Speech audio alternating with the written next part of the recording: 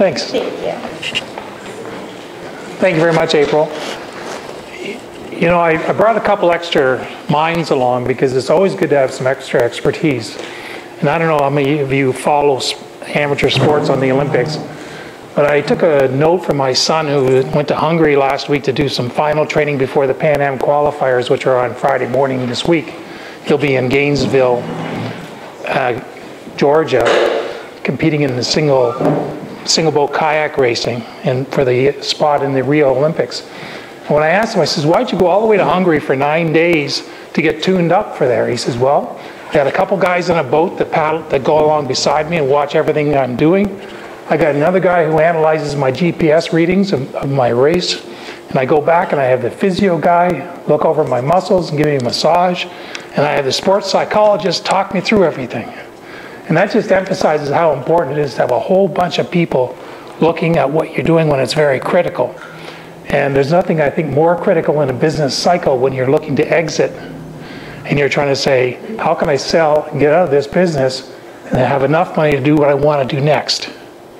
So with legal counsel and financial planning and an accountant and experts, you'll see how broad the team should be when we get along a little further in the presentation. So just starting with that.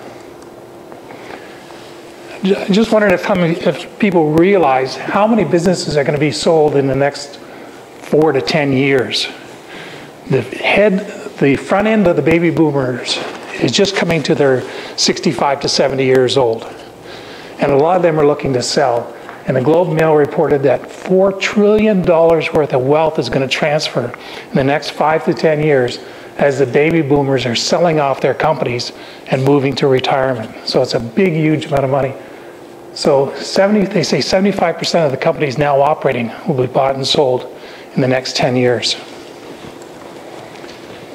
And there's a good question for you. Are you going to be part of that where you can cash out of your company, or are you in what we call the owner's trap?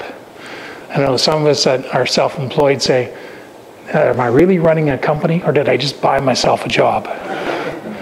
You know, as a single consultant, really what I did is bought myself a job by being a single consultant. But if you're running a business, you may want to look at, can you get out of the owner's trap and do something different? If the owner does the selling, you offer too broad of a product scale, and the owner is the only one capable of delivering the product, and if the owner is the only one that interfaces with the customers, you probably don't have a saleable business. You got to think of ways you can change it. So we're going to go through 8 ideas of how to adjust your company so it is more saleable. You want to think about how valuable or viable is your company for any of these operations. One is, can you scale it? And by scaling it, can you grow within this market or reproduce it in other markets so it can have higher volume? Or can you sell it? Is your company saleable? And whether you have a company, a business, you may want to think of it separately. If it owns its own real estate, you may want to think of the operating business and the real estate as 2 different entities, because you could possibly sell the company and keep them as a tenant in your own property. So different options there. Or some of you may have someone in your family that's looking to take over your company. Can you pass it down and let them pay you forever? Or would you want to operate as a chairman of the board? Someone's beeping. Might be you? Okay. I'm sorry because I thought I turned it off. That's okay.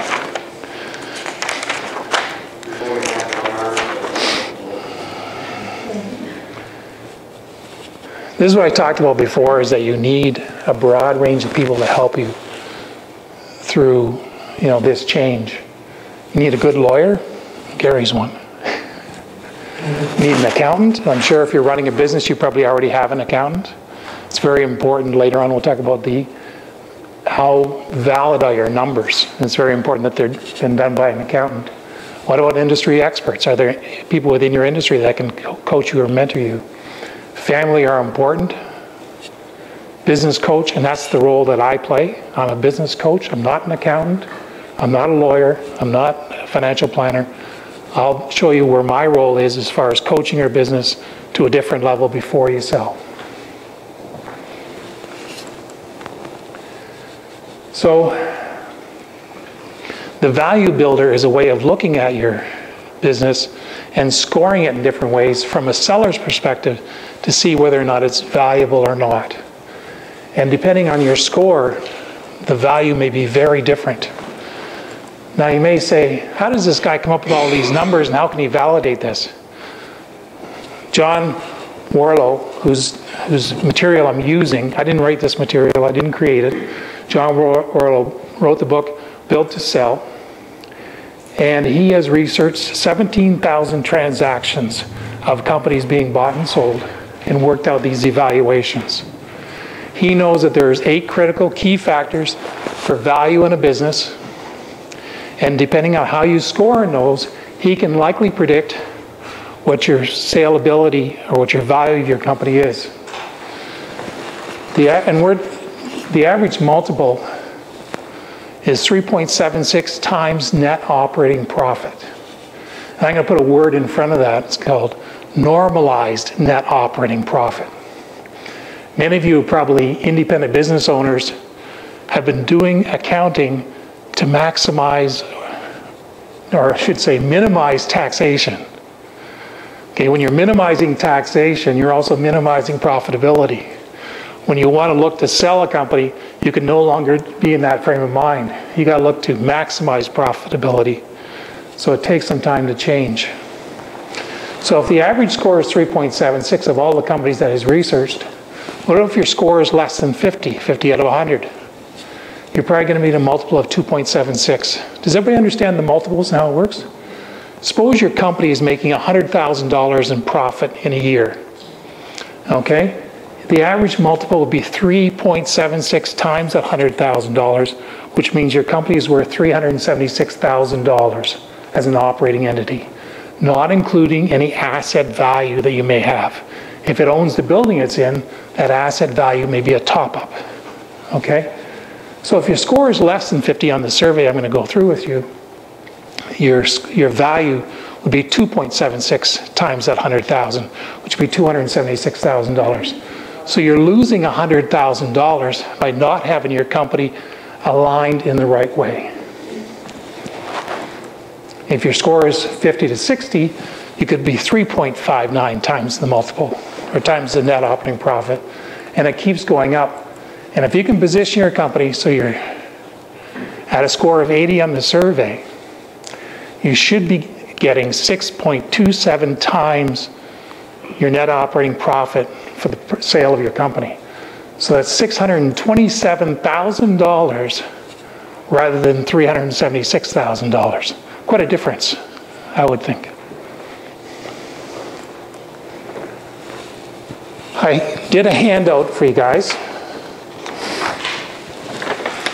which shows you what the 8 areas are, and we're going to walk through those quickly and give you some more background. What I want you to recognize that if you'd like to know what your company's score is, all you need to do is let me know, and I'll take you through the survey at no cost. We'll just sit down and do it together. And John's done it, and he's back in today, so you must have learned something on the first time through it. Okay? And also, after you've done the survey, it'll give you a quick response as to what your overall score is, but it'll also generate a very intensive 27-page report, which I'll sit down with you and go through with you again at no cost.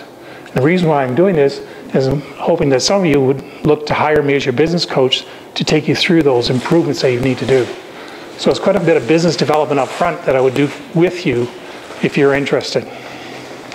So these are all the areas that we're going to quickly look at. First one is financial performance. Let me just quickly get to it.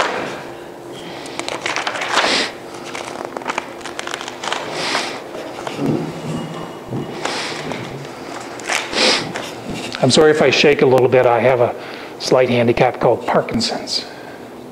So I have a tendency to shake a little bit. So it's not, I'm not overly nervous or anything, just it's a slight disability.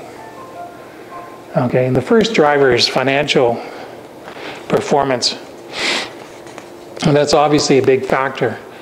There's going to be two types of buyers out there in the market. And the first one is the financial buyer. Okay, and you know what he's going to be looking for? He's looking for profit.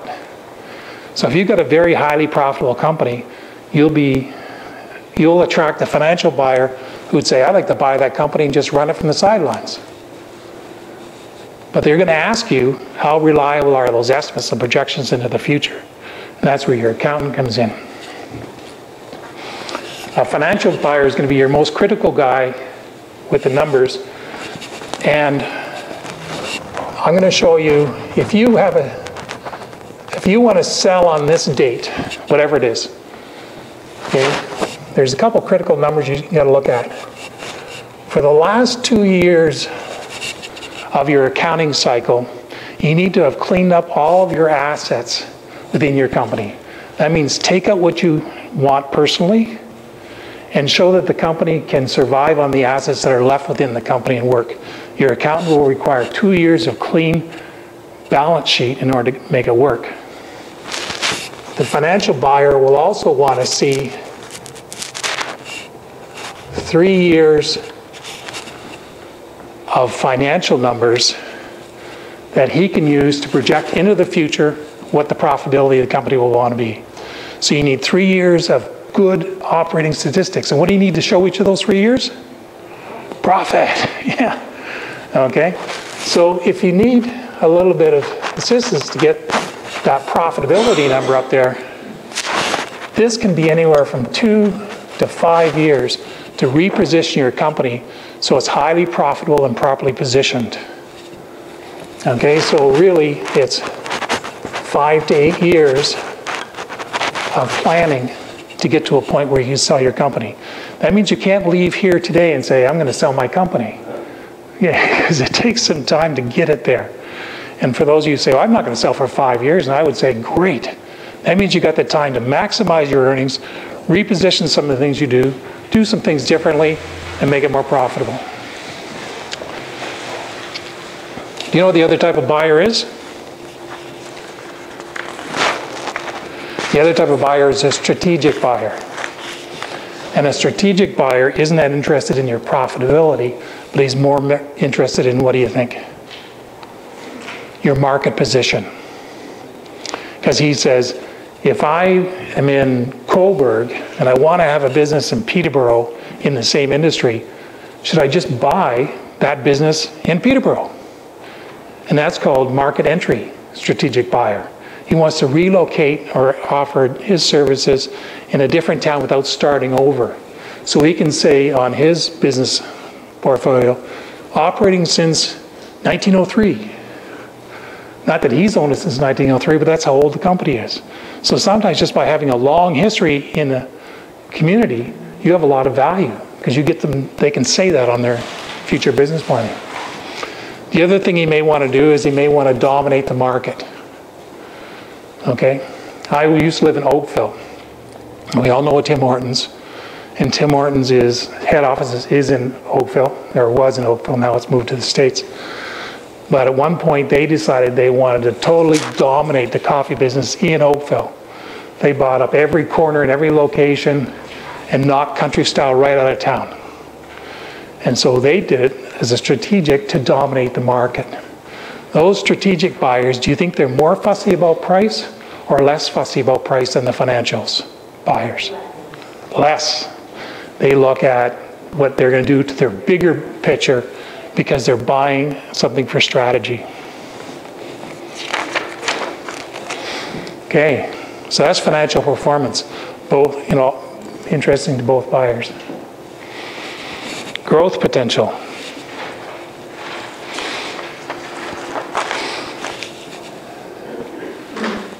Anybody will want to do a 5-year projection where they can take your business. And it all depends on a lot of things that can control your growth cycle. What are some of the growth cycle problems that you're going to have? Like rate of economic growth, local growth. What's been a very positive thing in our community lately that'll excite perhaps new buyers? The Development, lower unemployment. We went from one of the highest unemployment areas to one of the lowest unemployment areas in a very short period of time. Also, our demographics are interesting because we have the highest number of seniors of any community in Ontario. And so if you're in the market to sell to seniors, you would say, I should be in that market. Okay? Something else you may think of, if you're looking at how to expand your business, you may look at, how can I expand it? What should I do to expand it? And so I'm just going to take you through this little example of a company in England, actually. That was a photography company that says, how do I expand my business? And they took a look at all the different areas that they were working in, like weddings, and said, how teachable is taking wedding photography, taking wedding pictures? How valuable is it to the people that are doing it? And how repeatable is it? I notice we got a 0 under the repeatable. 2 or 3. But unfortunately, what happens between the 2 to 3, most of us are either moved or have aged drastically. I was 27 years between my 2 marriages. So the same photographer is not going to be around. So my brother-in-law did it, my new brother-in-law. So you want to look at how you could rate what you could do in order to do something that's different. So this photography company took a look at weddings and said, it is teachable, but it's difficult to be a good wedding photographer. Especially nowadays, we're moving away from wedding photography and doing wedding video. And I think one of the local wedding video companies came in as a runner-up for the Lion Slayer competition, New Business Ventures in Peterborough here. So baseball teams, how teachable is it? It's very easy, just get them all lined up and away you go. How valuable is it? How many people want a picture of their old baseball team? Some people do, but not everybody. And repeatable, it is quite repeatable because you could do it every season. Corporate events, it's teachable. It's valuable to the corporation, and it's reasonably repetitive. Okay, but let's take a look at the last one. School photos. Okay, totally teachable because it's get all the kids into the gymnasium, get them in a group, take their picture, move them along. Valuable. Kids, teachers, parents, all want it done every year. And repeatable, it's repeatable. So the company that went through this exercise ended up changing their whole business strategy and just started to focus on school photos. That's all they did. And now they're called School Photo Business or whatever. So they looked at what products or what areas of the business were available to them and did a simple 3-point test and see which would be the best way to look at it. So, school photos. Okay, the Switzerland structure. What's Switzerland famous for, other than chocolate? Being neutral. Being neutral. Your business should be neutral in relationship to these 3 main areas. That means you're not totally dependent on key employees, because what if they decide to move on to the competition? To suppliers. What about if your company only has one identifiable possible supplier? Is that a good thing or not? And I did some work years ago with a company that wanted to franchise bagels. They had a bagel store concept, and they wanted to do this all over the place. I said, well, where do you get your bagels? Well, we buy them wholesale. And years ago, when Tim Hortons took the lead and stopped baking fresh at every unit, they bake fresh centrally and send things out 80% baked. That's also available for bagels. So they're just buying from a food service supplier these 80% baked off bagels, which they're tied into one supplier. So that's a critical problem. And what about customers? Is there enough customers, or are there only a few customers? If you only have 1 or 2 customers that provide 20 or 30% of your business, you may be in a problem as far as value goes. So neutrality is you could separate yourself from any of those elements that you're presently working with and still survive. the valuation teeter-totter.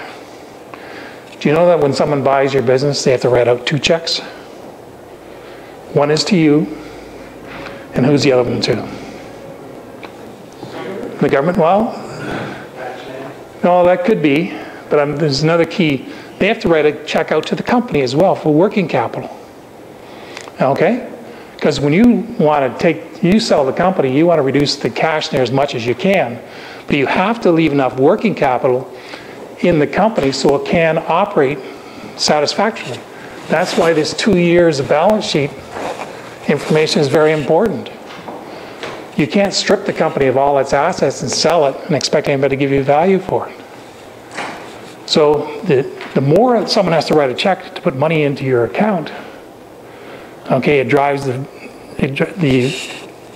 cash that goes into the company goes up and the evaluation goes down. So let's say, for example, your company is a company that needs a lot of inventory and you haven't figured out what just-in-time inventory does for your company. So you have all this inventory and it means you need $500,000 in the bank to keep refilling the inventory. Well, the guy's going to say, I can't, that's not good for me. I'd like to see the inventory down at $100,000 level. So that's what you do during your re-engineering over here in your performance, is to adjust how you manage your inventory down so you've got 100,000 in there rather than 500,000. Those are the critical redesign elements that increase the value of your company. So as working capital needs go down, the value goes up. Recurring revenue. Recurring revenue is how much your business walks in the door without you doing a lot of work. Do you know how much more it costs to bring in a new customer than a current customer? At least 5 times in marketing costs. So if you already have customers coming in the door that want your businesses, you can generate more income very easily. There's a couple different types of reoccurring revenues which are very common. And I'm going to just... The first one is daily consumables. It's like coffee or Coca-Cola. Okay? It's something that people need on a regular basis all through the day. So if you sell a consumable like that, it's good because people can just walk in and buy it. If something they only going to buy once in a while, it's not quite as good. So if you have a regular group of people that are walking into your business to buy things all the time, it'll be a higher value. A friend of mine was running a health store. And the problem with the health store business that he was running is that he was selling stuff that you would come in and buy once a month, like vitamins and nutritional supplements and that sort of thing. And what I told him, I said, you need some reason for your customers to come in and see you every day. Even just cold juices or something of a daily consumable. And that's what he switched over to, is to put in some coolers and display of food products and beverage products that people could walk in and buy and consume right there. So number 6 on the list is consumable coffee, or consumable anything. Excuse the spelling mistake here, right? These aren't my slides. Nespresso. I love their commercial. Do you like the commercial they have with George Clooney and Danny DeVito? I think it's a great commercial. But this is where people have sunk money into your system and they have an espresso or some other type of coffee maker and they are tied into buying your product. So when I go to the grocery store, I'm only going to buy one type of coffee pack, the one that fits my machine. So that's number 5. Number 4 is a subscription magazine, where you pay for a subscription and they keep mailing it to you. And what do people do all the time on subscription magazines? It's automatic renewal now, eh? They got your credit card, so they just recharge you every year.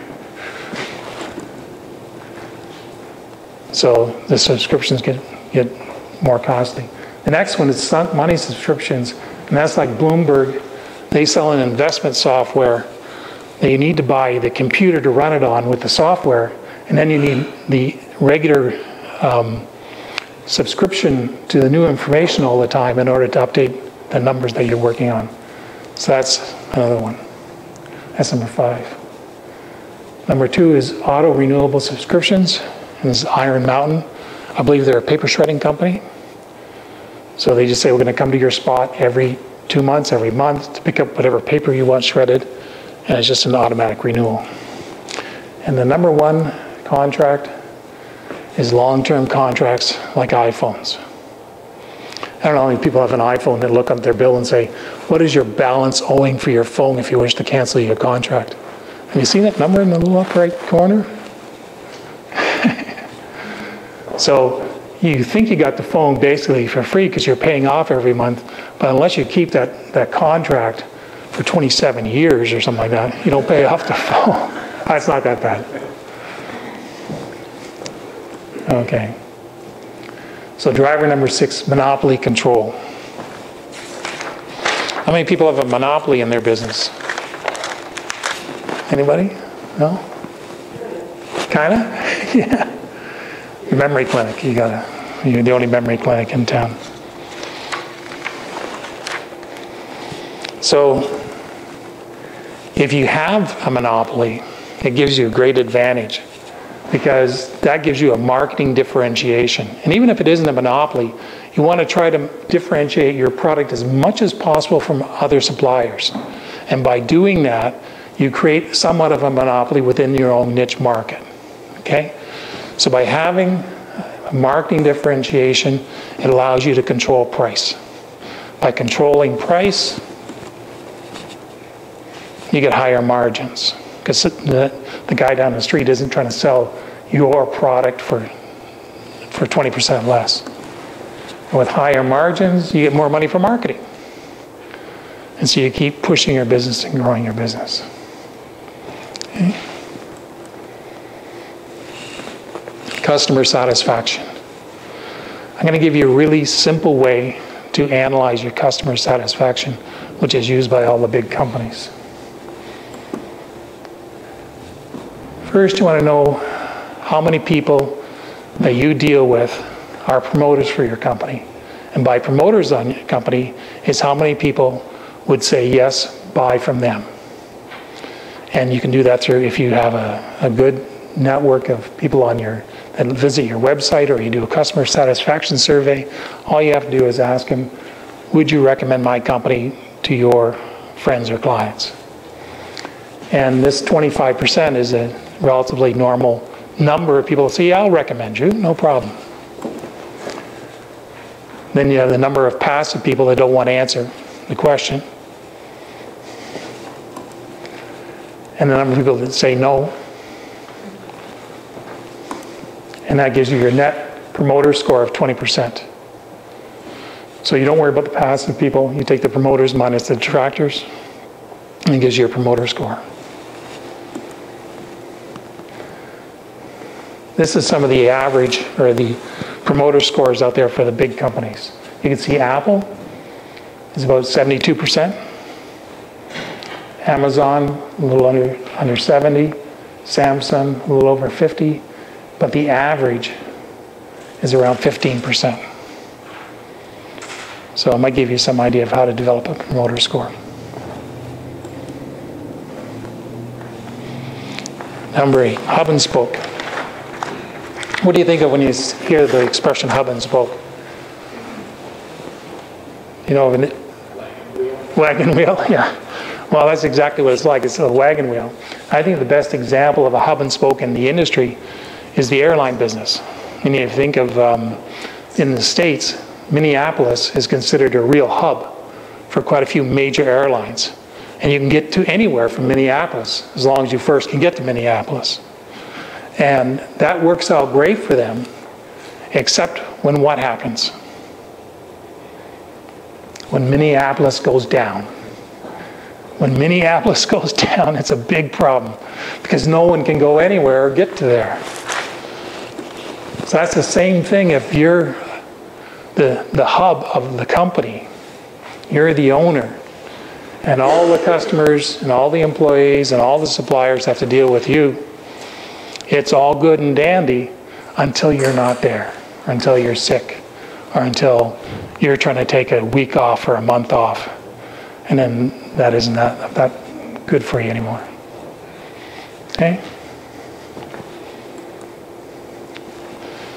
So the whole idea of this freedom seminar is to have the company do for you what you meant it to do in the beginning, is position it so that you could either scale it to make more profitability, sell it and pull your investment out and do something else, maybe retire or buy a different company, pass it down to your kids and let them pay you forever.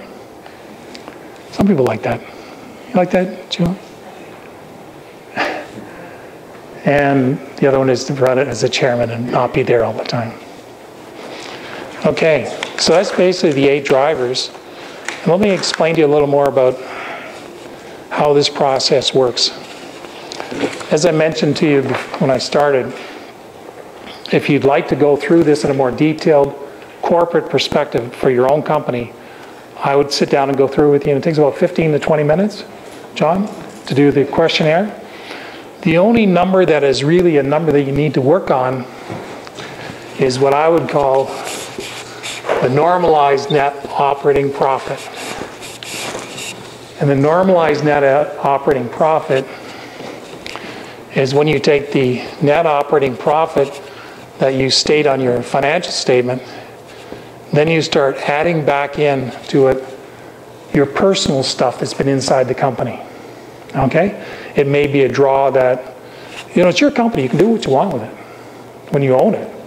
But when you want to sell it, you want to make it look like you didn't take any of those advantages. Okay, so it might be the salary for your loser son-in-law. Okay, just kidding. Or it might be a car that's not really used by the business, but is being paid for by the business. Or it might be your annual conference/vacation that you take and that isn't really part of the business. And none of those are illegal. They're just the way you run your company. So you need to add those back in, plus add back in any draw that you may be taking out as an owner, and add that back in too. And the one thing you subtract from that then is the cost of the manager that's going to be required to replace what you do. So you need to subtract out the cost of the manager to run the business, to do essentially what you are doing. So that gives you your normalized net operating profit, which will become the number that's multiplied times the multipliers that I had before. The multipliers depending on your score. So that's the only real calculation you need to do to be able to do the survey to see what the numbers would be. All the rest of the questions on the survey, you could pretty well answer off the top of your head with a good enough range that they will be accurate. Okay? Any questions?